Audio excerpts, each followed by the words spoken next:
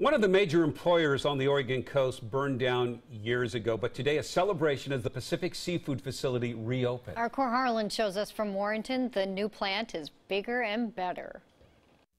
This Pacific Seafood facility replaces the old facility that burned down here 5 years ago. It is a welcome home to Pacific Seafood here in Warrenton. When this facility is up and running at full capacity, it can employ up to 250 people. These rockfish being offloaded at Pacific Seafood's facility in Warrenton are soon heading for a new state-of-the-art processing facility in a brand new 78,000 square foot building next to the dock, the largest seafood processing facility in Oregon history. Pacific Seafood CEO Frank Dulcich says the state-of-the-art advancements in freezing, packaging, and bacterial safeguards that are built into this new facility will expand the reach of Pacific's product offerings. We're going to be doing a lot of consumer packaging, so the Oregon product people in Oregon, as well as nationally and internationally, will be able to get this product from this facility. In addition to rockfish, they'll process steelhead, whiting, and Dungeness crab from here as well.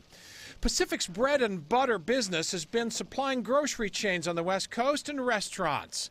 And for the 5,000 or so people of Warrenton, Pacific Seafood's reopening here is a homecoming of sorts for a company and the community that never lost hope for Pacific Seafood's return here. They provide high-quality branded Oregon products, and we've got to make sure that we take care of these processors and all of their employees and the independent boats that bring the fish in.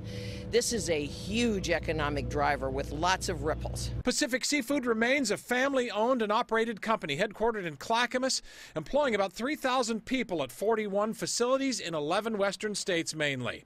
Its success, though, hinges on this facility, a big new processing plant helping Oregon-branded seafood products get to more places in more parts of the world.